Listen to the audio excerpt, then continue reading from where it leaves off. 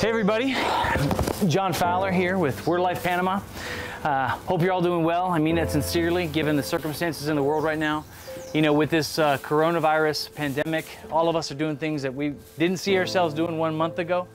Hoy anunciamos de manera transparente que tenemos el primer caso registrado en el país. We had a lot of other things we were going to do as a ministry with Word of Life, and obviously right now all of that has been put on hold, and really it's about the gospel and helping people with their needs. Church boys! Today we find ourselves delivering melons.